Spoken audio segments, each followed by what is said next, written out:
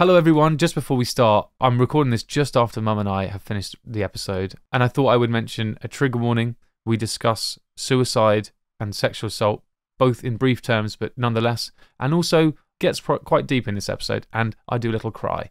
So if you're not up for that, then please listen to one of our other episodes, but for everyone else, let's get on with the show. Hello and welcome to The Real Sex Education. I'm Diggory Waite and I'm joined, as always, by accredited sex and relationship therapist Cate Campbell. Hello, Mum. Hello, Diggs. Mum, you don't sound very happy today. It's a sad day today. Why is it a sad day? Oh dear. Mum is holding up a wire. What's this for? This is my microphone. Yeah, the wire for your microphone. It's what broken. happened to It's broken. How did that happen? Overuse. Too many podcasts.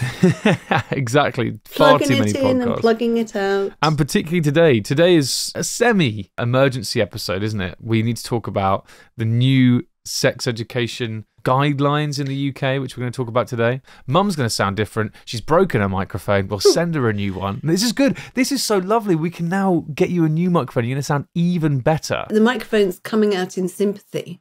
It's just broken. By the whole, it's done all broken. This work on sex education for years now. Yeah. Okay, well, we'll get into that now. So let's talk about it. So essentially, age limits on sex education. So in primary school, puberty and the key facts around menstrual cycles not to be taught before year 4. Sex education not to be taught before year 5, which I believe is age 9 and 10. 9, 10, yeah. And then in secondary school, issues regarding sexual harassment, pornography, upskirting, or the taking and sharing of intimate sexual photographs without consent, not before year 7. Explicit discussion of sexual violence, including rape and sexual assault, not before year 9. Lastly on this, schools should not teach about gender identity, as it's a contentious issue that should not be presented as fact. We'll get to this more in detail in part 2, but let's deal with the other stuff first, the sex education stuff. So, Mum, what are your problems with this? Essentially, the age limits on sex education being discussed in schools, in primary schools, and then maybe when they talk about specific stuff like sexual violence, not to be discussed or taught before year 9. What are the problems with this? Well, children are running into these things much earlier. And in order to protect them, they need to know that bad things exist, that good things exist. They need to know more about the whole subject in order to keep themselves safe. And if they're not discussed and taught, it may be too late. I mean, children are accessing porn at a very young age. And I mean, they're likely to go and talk to teachers about that. In some families, sex isn't discussed in the home. And while people say, well, it should be, it's all right for politicians to say, well, it should be, and parents should be doing that. Some parents do.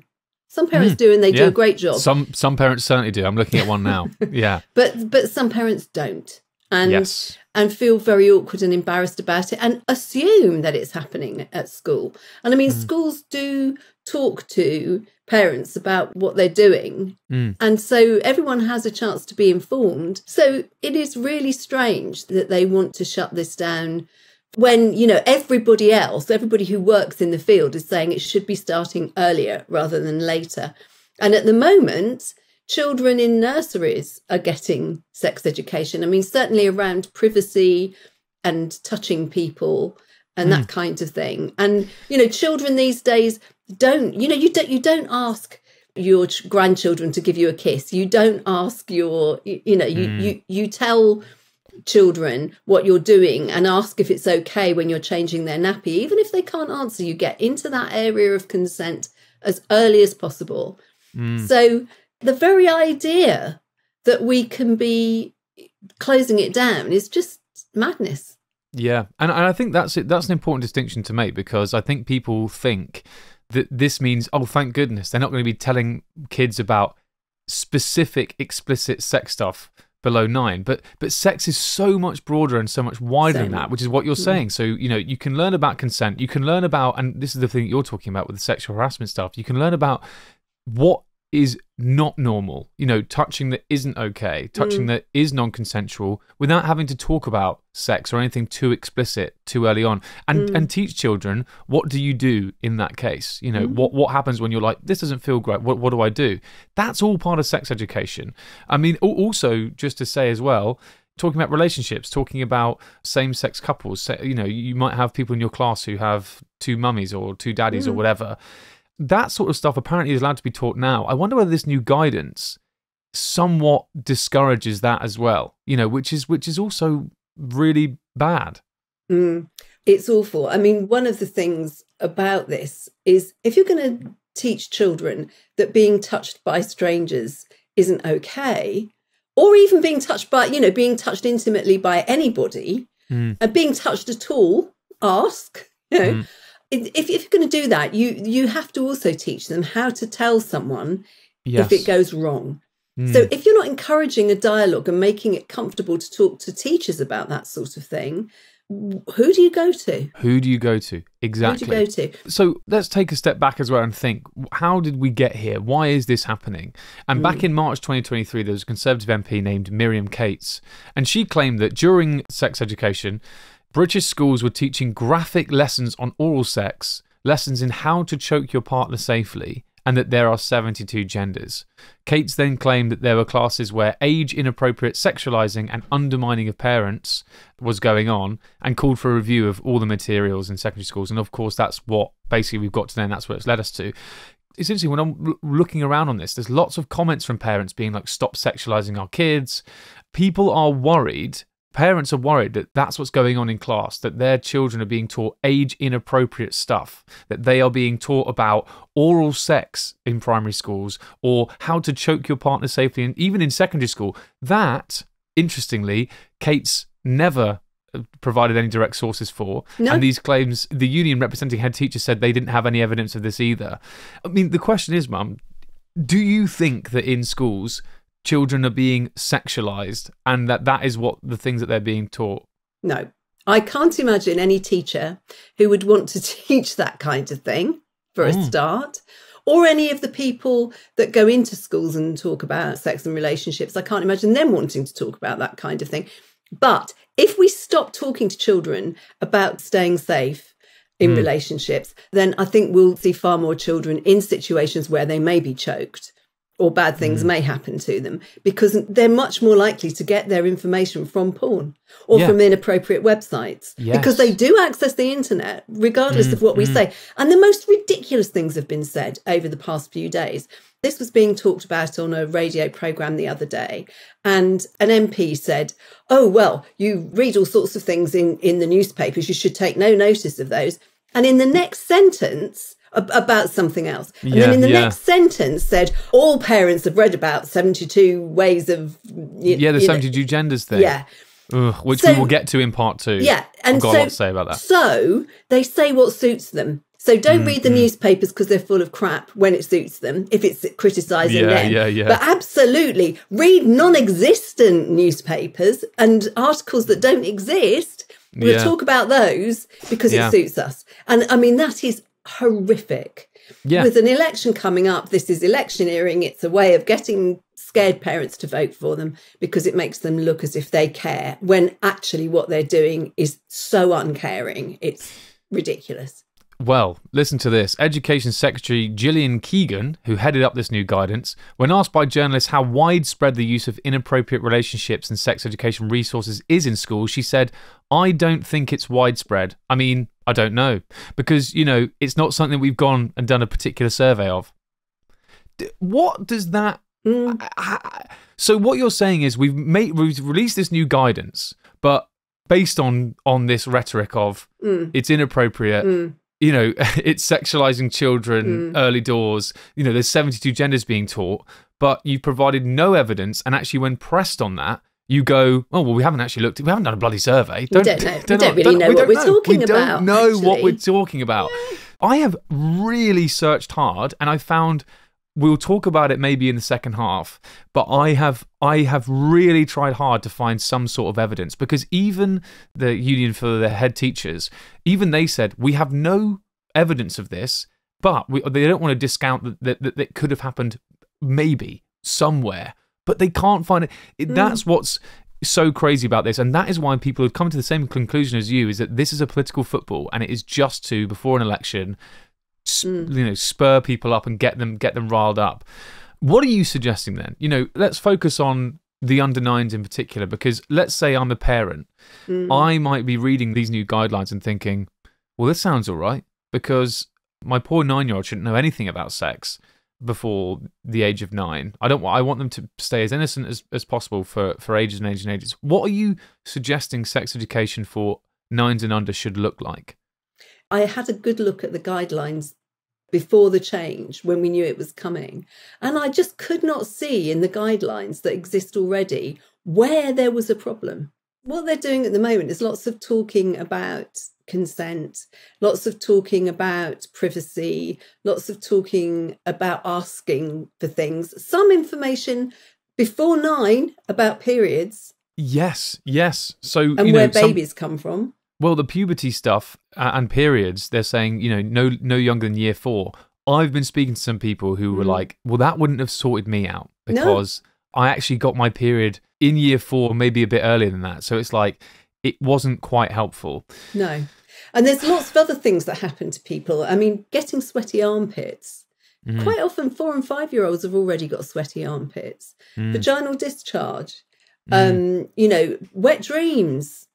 All getting earlier and earlier. I'm laughing because maybe I shouldn't say this, but Mum is adamant that I had a wet dream at 5. You did. Because I imagine you were like, oh no, he's wet the bed, and then you were like, no. You came and said, I had a funny dream. Right. I felt peculiar. I felt weird, and my willy was hard. Is what you said.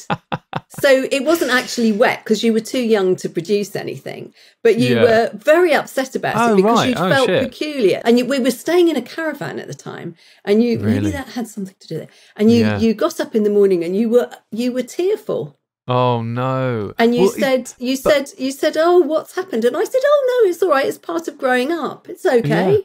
Yeah. That's all right. Hey, listen, isn't that perfect? Because I felt comfortable enough to come to you and be like, yo, Mum, what the hell's this? I just dreamt about me and several women doing some really crazy stuff. I've woken up. He didn't say that, gentle listener. And I've woken up and, all sorts of things are going on downstairs. This guy is way bigger than he usually is. He's rock solid. He won't go down. I'm terrified. So I felt comfortable enough to go to you with that. And you've said in an age-appropriate way, it's all part of growing up. Don't worry about it. Come in here, have some Cheerios, and guess what? By the time you finish them, it'll be gone. Is that what you said? Well, I don't know about the Cheerios, but you certainly came and had your breakfast. And yeah, exactly. Knowing you, it was probably an enormous bowl of porridge. That's true. Because that's what you were like at that age. Yeah. I remember there's a home video somewhere of me on my birthday. Second birthday. It's my second birthday in this video. Birthday. Wow. And I've just You were shorter than the drawers that had the knives and forks in. Yeah. Yes, and the spoons. Because, of course, I go downstairs. I've got a few presents in the morning. You can see in the video how, even though it's terrible quality because it was so long ago, and you can see how delighted I am. And I just suddenly just start running off. And then everyone's like, where's he gone? The camera follows me, and I'm in the kitchen. The drawer is open, like Mum says. You pulled the drawer open. I pulled the drawer open. I can't see inside. To get your special spoon, you felt around. Yeah, to get my spoon, because and then I grabbed my special spoon. Running back, and you used to go because I was like, I've got to eat my porridge before I open any presents. Yeah, absolutely. First things first. Yeah. I can't enjoy the presents without having some porridge. Yeah, exactly. Well, there you go. I think, but this is it. And so what you're saying is basically sex education for under 9 should look like, let's talk about the idea of consent. Let's talk about the idea of relationships. Let's talk about, but these things don't have to be explicit at all. But even if it is a bit explicit, I mean, lots of kids do know about periods. Lots of girls do. But separating out girls and boys isn't necessarily helpful because it makes them giggly.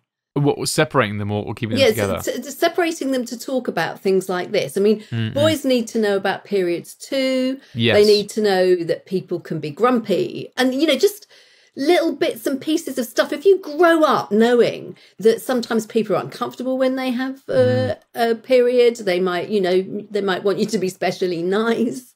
Yeah, yeah. But I mean, that they're not necessarily going to be doing all the things that they would normally do. Yeah. Then you're going to understand that, and you're always going to be sympathetic and helpful, rather than thinking, why will my friend not come swimming with me today? Or whatever it happens to be. It's much more subtle than ridiculous adult stuff about choking and millions of genders. What are you talking about? I don't believe it. I don't believe it for a second, and that's what's going on. No.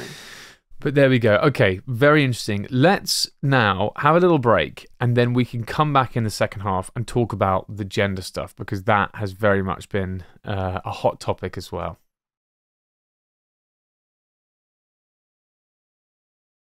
Welcome back to The Real Sex Education. We are doing a little special on the new guidance for sex education in England, very specifically England, and we'll talk about that a bit more in a bit. Scotland and Wales and I think Northern Ireland, they all do their own sex education. But that's a very interesting thing to note. Just park that in your head for when we talk about some of this stuff in a minute. But here we go. So essentially they're saying, do not teach about gender identity. The guidance states that pupils should be taught the law about gender reassignment and be clear that individuals must be 18 before they can legally reassign their gender.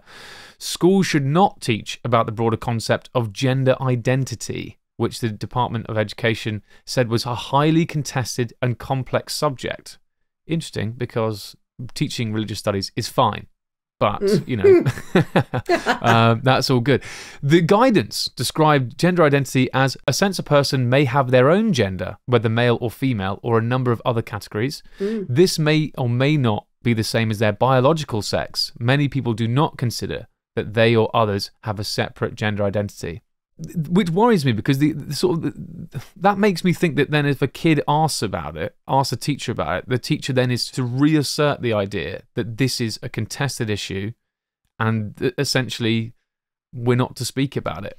Well, the way, I guess probably at the moment what they're probably saying, I don't know, but what they're probably saying is some people feel like this about their gender. Some people think this, which also suggests that it's not everyone. Isn't that enough? Do you have to actually challenge it? Because if somebody says, I'm a boy, and they look like a girl to the teacher, does it matter? Why does it matter? Because an awful lot of children will say, this is how I feel. They might say, oh, I'm Robin Hood. Yeah. They might say all kinds of things. And it may be that their Robin Hoodness grows and they grow up to be incredibly philanthropic. That may happen. Yeah. But on the other hand, it may not. It may be that it passes. But if you make a big deal of it or don't tell them, they're going to feel that there's something shameful about being Robin Hoodish. Yes. And that's not what we want. No.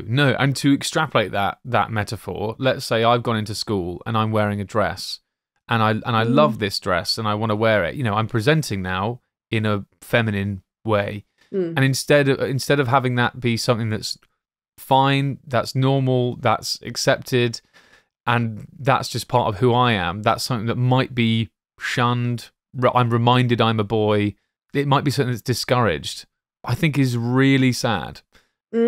And the idea that other children, instead of being taught how to accept me, even though, we're living in this world at the moment that might not, they're probably taught to be like, well, it's a contested issue and we probably shouldn't talk about it anymore. Remember, there's a Tory MP on Good Morning Britain the other day when I was doing I'll link to it in the bio of this episode. When I was doing my research, she said, for goodness sake, kids are boys or girls until the age of 9. They shouldn't be taught anything different.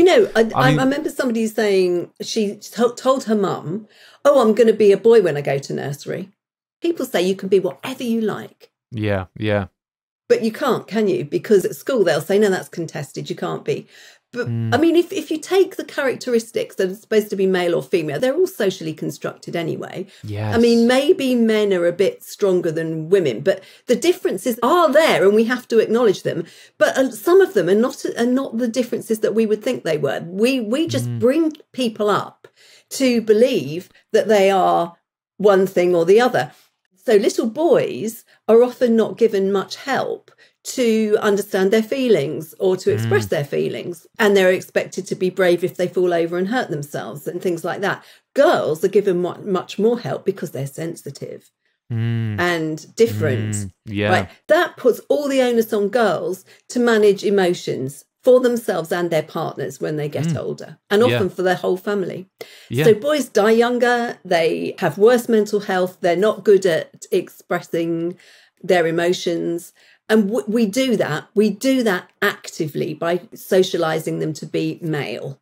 Yeah. And we could do with getting rid of that and have more boys in dresses playing with pushchairs and things and playing games where they're nurturing, because lots of girls love running around with swords and whatnot and playing football. That's the big thing. For example, at the moment, that's so hot at the moment. Football was originally a girls' game. Well, yeah. I mean, it was originally a girls' game. It was taken away from them. Yeah, exactly. Because loads of men, I believe, had invested in the guys' game, and the women's game are doing really well, and they were like, well, we're not having that. That really does need to stop because we've invested in the men's game, so let's stop that now. Anyway, you look into that. But you're absolutely right. I mean, this is a perfect time. Let's just remind ourselves, because there's going to be people listening who are like, what is gender identity? I know that I'm a man, or I know that I'm a woman, and that's really it.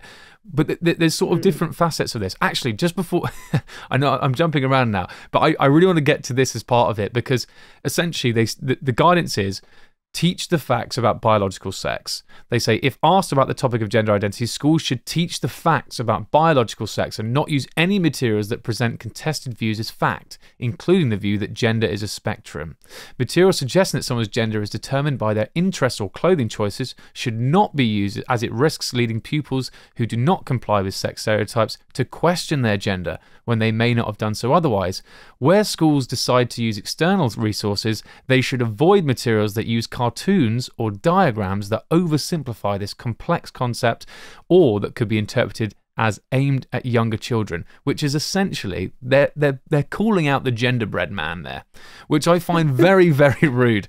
If you guys haven't seen this, it's a great tool for people of all ages, but it's a genderbread man. And I might try and get a picture of it now, but essentially it does a good job of talking about, you can expand it or retract it as much as you want, but it talks about who you're attracted to, who you romantically, etc., but you can scale that up or down as much as you want. So for gender identity, it's great. It talks about your gender identity. Okay, how do you identify? Do you identify as a man or a woman? Gender expression. How do you present to other people? Do you present as masculine? Do you present as feminine? That can be in clothing or in, what you do to style yourself or how you just come across. And then your anatomical or biological sex. What biological sex are you? Are you male or female? What are we working with downstairs? This is useful to help doctors and stuff. Those three answers can all be different. And, one of the things they do to kids at school is they say, okay, I'm going to tell you a job. I'm going to say doctor. Draw a picture for me of a doctor. Now draw a picture of a nurse. Now draw a picture of a teacher. Now draw a picture of a firefighter, of a lawyer. And what's really interesting is at the end, you show everyone their drawings on the board and you go, okay, how many of these are men and how many of these are women? And why do you think we've put these as men? And why do you think we've put these as women? And the answers that kids come out with, this is the socialization of gender. Gender is a complete construct that we have just made up. And this is what really upsets me, right? Is let's say kids then, like I did at school, or I did when I saw the genderbread man, started to think about my gender and started to think about how I can show different things every day. What happened? I am still a man. I am still present as a man. I still am happy with my manhood. But I do believe it's a spectrum, and I do believe I show many more feminine qualities than many of my friends. But that's what's happened. What are people worried about? What are they worried that is going to happen to kids if kids learn this? What are they worried about? I don't know, because actually you're not a bad example. I'm sorry to use you as an example, but you are quite a blokey bloke. Actually, right. You're into football and beer and stuff like that. I mean, if you look at stereotypes of blokey blokes, you have a lot of male friends, and you behave like boys, and you go whoa and stuff like that. And there's a bit of that, it's all very blokey, and it makes me laugh, and I take pleasure in you having enjoying all of that. That's wonderful. But you are also quite a sensitive chap. and you're very comfortable talking to women as well as men, and you are very comfortable talking about feelings and asking for advice and that kind of thing. And when you were little, you did play with dolls, and it hasn't made you any better at housework, I have to say. That's so true.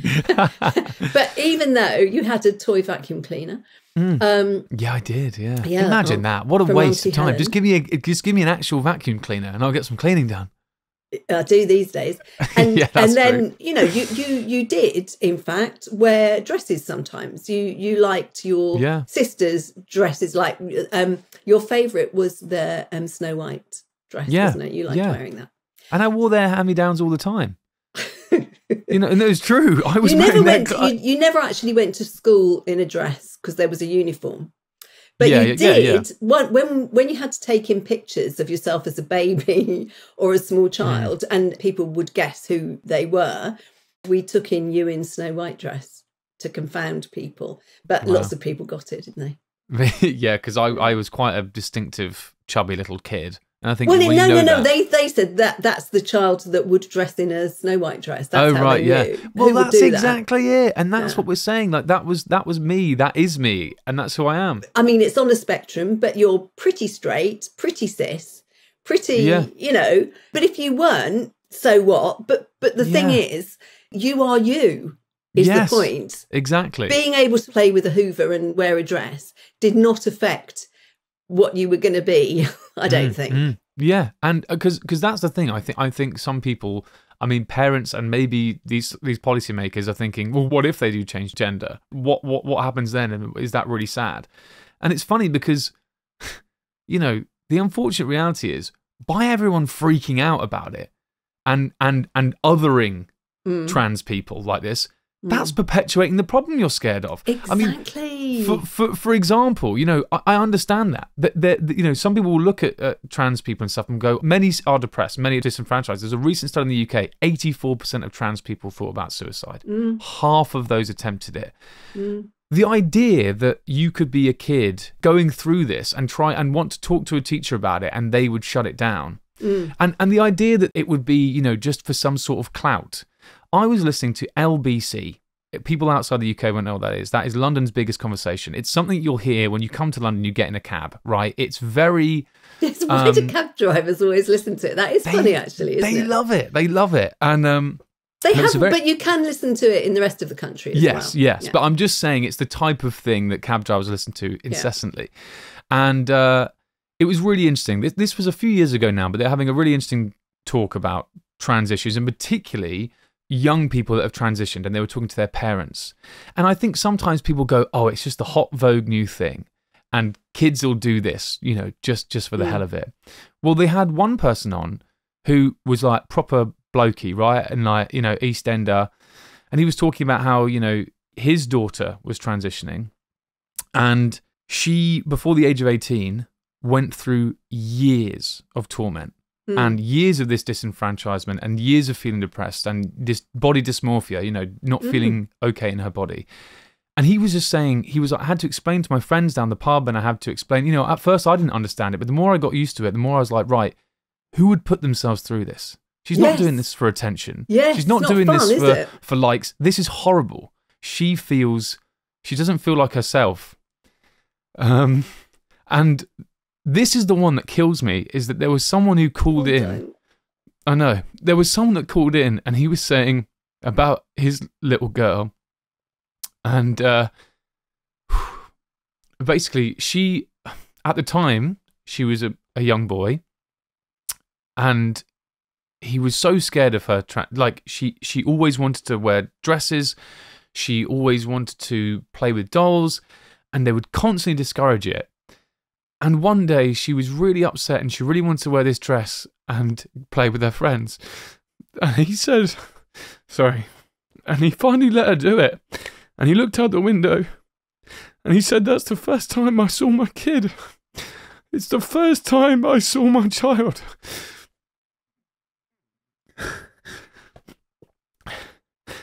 And that's it. That's what we're dealing with here. Sorry. Well, I know what you mean. I think that this changing rules at the expense of people's lives when you don't actually know what you're doing is absolutely shameful. Because people are people, and it's not, trans issues are not new. They've always been there, but they've been buried. There's been no way for people to express themselves at all. If you ask children how you know that child is a boy, they'll say something like, he's got short hair, he wears trousers. I mean, all the things that are markers. They don't say, oh, he's got a willy. No, they don't think that at all. Or a penis if they're correct. They're not thinking anything like that. They're just saying what they know boys do. We have to make more effort with people. Absolutely. And it just comes down to that thing of, think of the two examples I gave, and let's say their parents weren't understanding, or the people around them weren't understanding, and they went to a teacher and said this stuff, and under this guidance, they would be shut down, it sounds like, and they would be referred to the fact that, oh, well, it's a contentious issue. What's really upsetting is it's all this stuff done to protect your children, but actually, at the end of the day, you just want to make them happy. If they're saying to you, I want to wear a dress, or if they're saying to you, I want to be called this, or I want to play with this, or I want to do that, talk to them about this sort of stuff. Talk to them about why they might feel this way, and just let them decide. You shouldn't decide for them. The beauty and the joy, I believe, of having a kid is meeting them and learning who they are, and hopefully, you guys get on, and you're going to help your chances of that a lot more if you help them develop into the person they want to be. They're not going to be a little you. One of the really important things here is that just because you wear a dress or play with dolls, it doesn't mean you're trans. No. You can't make that assumption. So telling people not to carry out a behaviour because it will do something to you, it's madness. But if you do believe that you are trans and you tell somebody and they say that's contentious, it is effectively a form of conversion therapy, because you're kind of saying, well, you're wrong. And think about this differently. That's what the teachers are being urged to do. And, actual therapists in this country are signed up to a memorandum of understanding not to provide any kind of conversion therapy. And that means any kind of conversion therapy. Yeah. So we wouldn't encourage people to change their identity in any way at all. We don't do that. Yeah. So their sexual orientation, someone could come to you and say, I don't want to be gay anymore. And you're like, well, we can't, that's not a therapeutic thing to deal with. But also sometimes you get people coming and saying, I don't want to have sex, but I want to try to have sex because it will please my partner. That's a really difficult one. Yeah. Because effectively you're saying, convert me. Yeah, from asexual to sexual. Yeah. Actually you can explore it and you can look at all sorts of different ways. But quite honestly, I'm not prepared to make somebody change if they don't want to.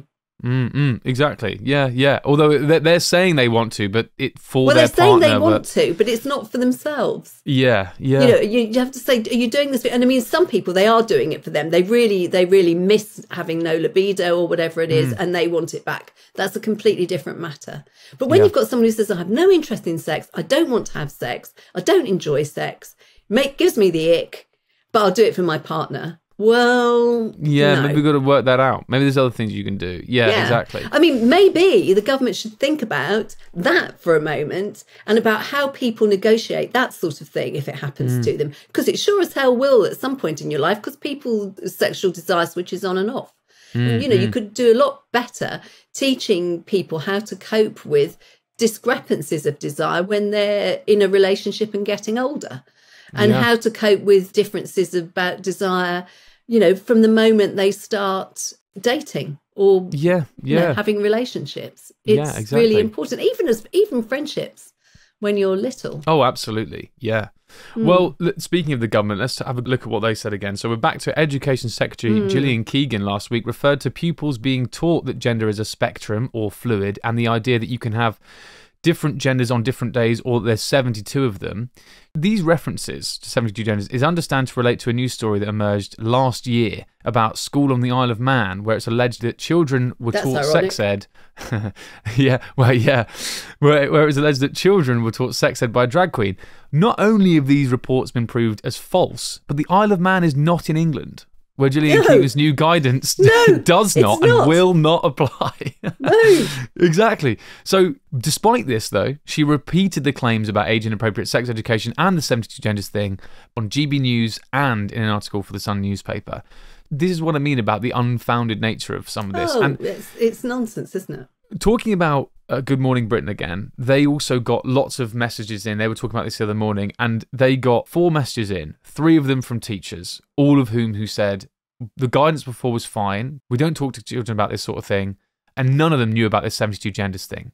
However, one person got in contact and said, my child was given this sheet with 72 genders on it, and they had to tick a box as to which one they applied to them.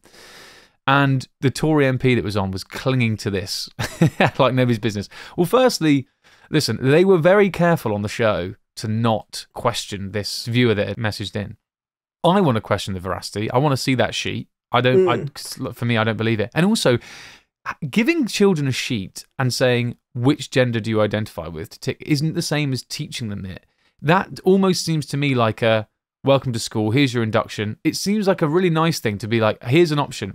All the kids, almost certainly all of them are going to go male or female. But just in case there's a kid who doesn't do that, well, brilliant, you've got them on board.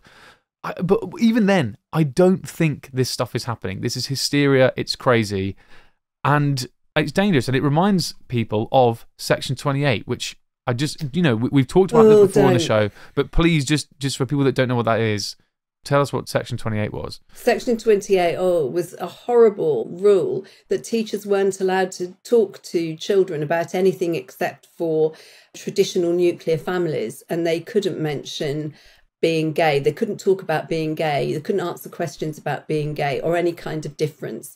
So if you were unlucky enough or lucky enough in different eyes to have parents of the same sex, then you would go to school and, your parents would be clearly seen as not acceptable.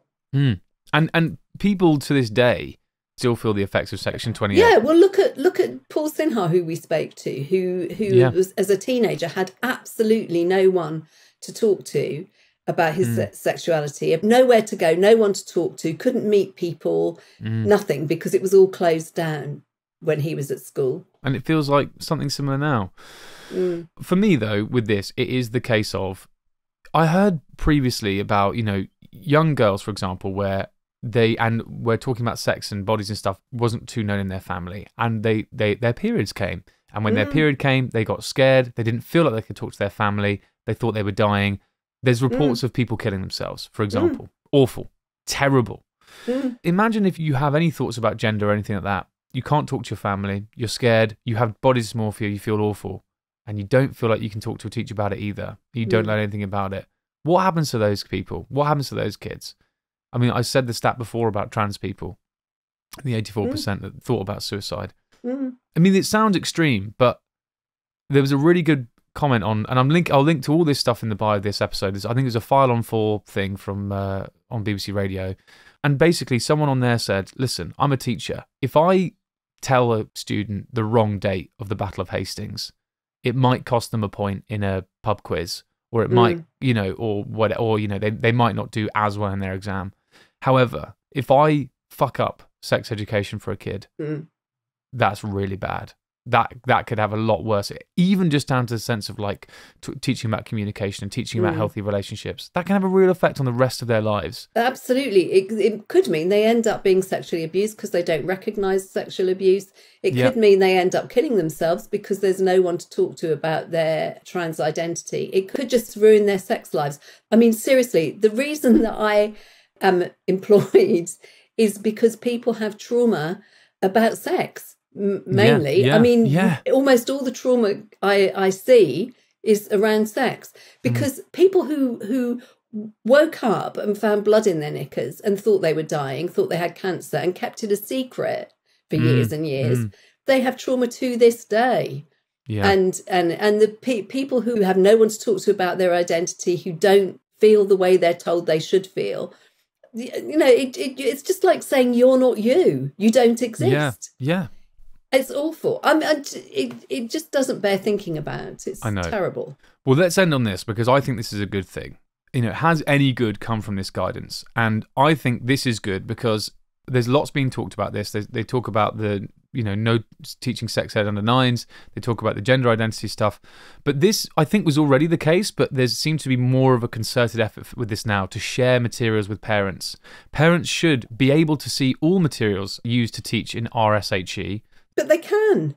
Well, They already could. Exactly, but this is like I say, it's shone a new light on that. This new guidance, I think, has reminded people of that. And again, I mentioned that File on 4 documentary. You can listen to some parents going into a school to be taught exactly slide by slide what their kids are going to be taught. And the parents beforehand, like, I was really worried, and I've come out now and I feel a lot better. And you know what's funny is I bet a load of those parents that are terrified, it's because they weren't taught this stuff either.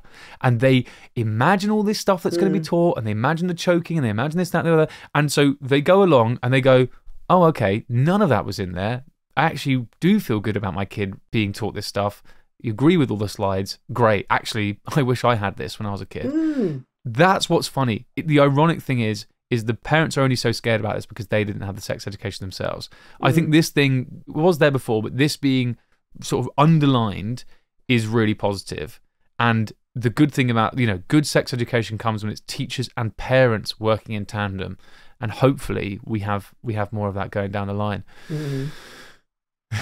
You don't look to. Don't look to. We will see. Listen, I just wanted to leave people with that because I do think that's a really positive thing. And like I say, I'll link to the File on 4 documentary, really interesting, and everything else in the show notes. I'm sorry I cried at one point. Made my nose go all puffy, coming out in sympathy with you. Exactly. But listen, guys, get in touch. Let us know what you think. Yeah, thank you so much for listening. Apologies. Mum hopefully will be sounding back to her best in terms of audio quality next time. But Mum, thank you so much for your eloquence and your expertise as per usual. Thank you. Oh, wonderful. Again, guys, thank you so much for listening. Subscribe, follow us everywhere, and we will see you next time for some more real sex education. Bye. Bye.